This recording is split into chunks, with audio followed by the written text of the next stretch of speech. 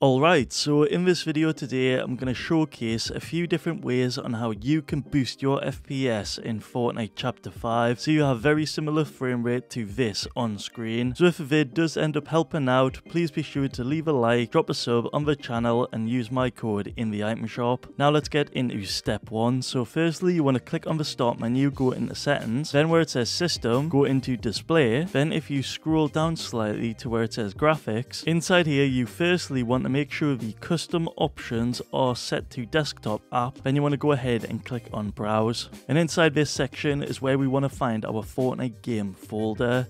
Now I know for a fact mine is in my SSD, it's under the Fortnite folder. It's also under Fortnite game, binaries, Win64, and then boom, in here should be your Fortnite client, Win64 shipping. That's what we're looking for right now. A lot of people think it's a Fortnite launcher, but it's not. You actually want the Win64 shipping one. And once that's selected, just go ahead and click on this add button at the bottom right. And you'll see just like that, if we scroll down, it's now been added. And you can also do this to any favorite game that you play that you want an FPS boost for. But we're not done yet. If you then go onto options, this is a real important part. In here, you want to change the graphics preference from the default, let Windows decide, which by the way, they could put on the power save and we don't want that. Instead, you want to put it on high performance and then go ahead and click on save. For step 2, you want to press the following commands on the desktop. That's Control, Alt and Delete. And inside the task manager, if you click on performance tab, and if you go down to the bottom under where it says uptime, you will see there's a counter right there. And mine does at the minute say 3 hours, 11 minutes and 53 seconds, which is accurate. And that is how long my PC has been up for.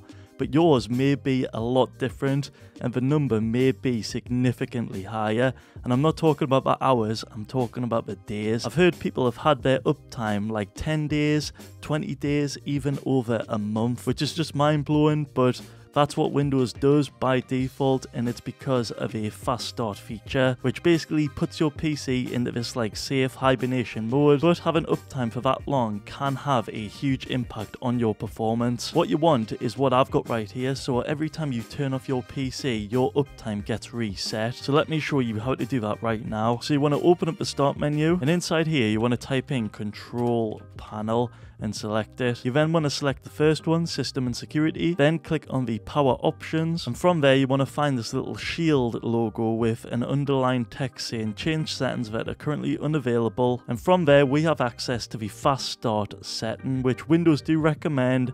And like I mentioned before, it does help your PC start up faster after shutdown, but it does it in a really weird way where it puts your PC in hibernation and it doesn't fully shut it down. So if we go ahead and turn off this setting, which is 100% safe and fine, and it's something I actually highly recommend doing, especially if you've got an SSD, if we then go on to save changes, now if we shut down our PC and turn it back on again, the uptime will be fully reset. All of these will be on 000 and it'll be like literally a few seconds since your PC has booted up, which as you can imagine can significantly improve your FPS. Next up, we've got step 3. For this, you want to open up the Epic Games launcher. You then want to go into library, and under the Fortnite game where those 3 horizontal dots are, you want to go into the manage box. After that, you want to find the installation line and click on this little icon right here. From there, you want to find the Fortnite game. You want to go into binaries, then Win64, and scroll down to where you see the Fortnite client Win64 shipping right here.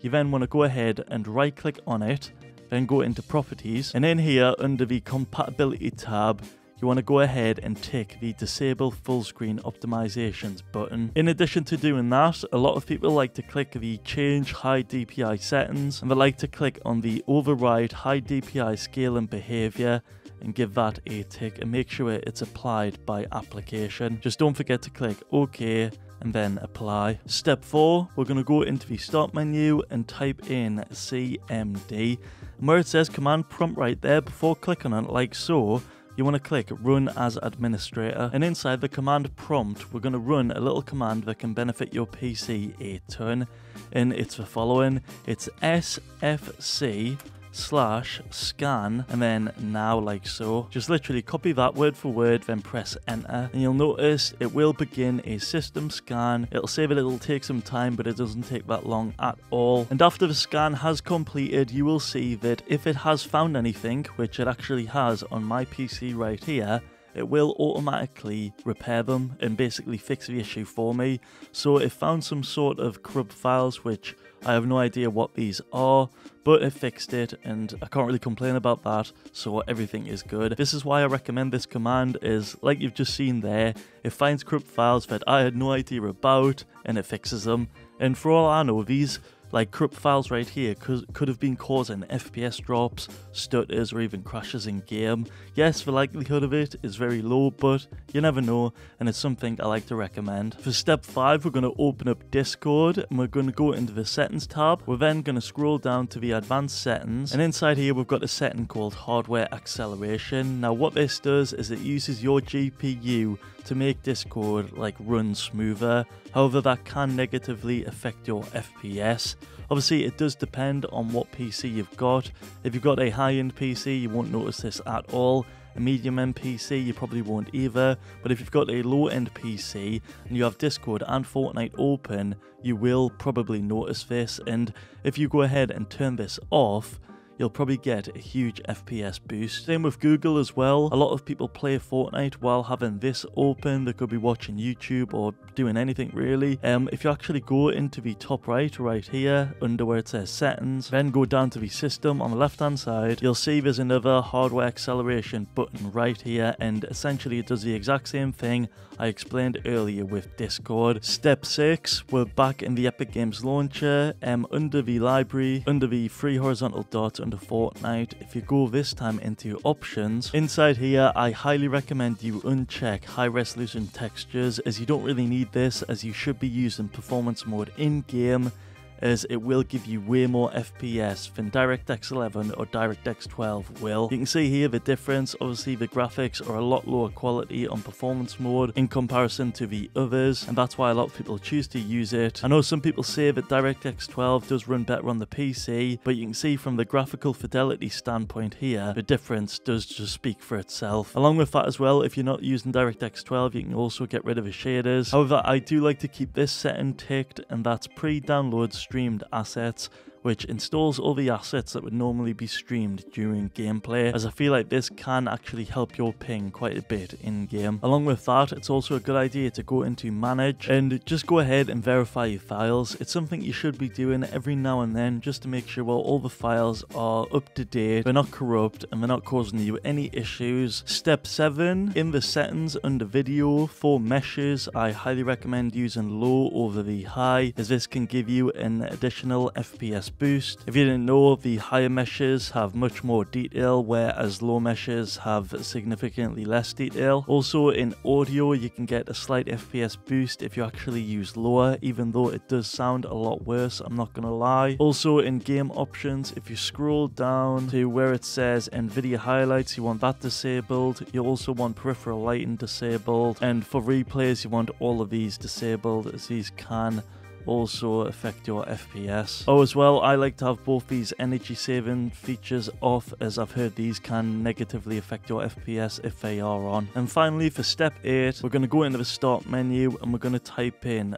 update and click on the check for updates. And what we're going to do in here is we're going to check for any Windows 11 or Windows 10 updates, whatever operating system you're on. It's very similar. It might be a tiny bit different if you're on Windows 10, but all you want to do is check for updates and see if there's any out there. I like to keep my system up to date, because I feel like when Microsoft push out an update, it does have good intentions. Like usually they are trying to improve performance and fix bugs, so I do like to go ahead and download them, then install them when I can. However, I do realize for a lot of people out there, they don't like to install the latest updates in case they cause any issues, and that's perfectly fine as well. If you want to sit on it for a little bit and let other people sort of like test the updates before you, that's fine, you can do that. But I myself, I always like to keep my Windows up to date. Same with my graphics card drivers as well. I've got a NVIDIA graphics card, so I'll open up GeForce Experience, I click check for updates, and then you will see right here the latest GeForce Game Ready driver. But yeah guys, if these tips did help you out, then feel free to drop a like on the video, drop a sub on the channel, and use my code in the item shop to help me out a ton. And before you go, feel free to check out any of these other videos on screen right now.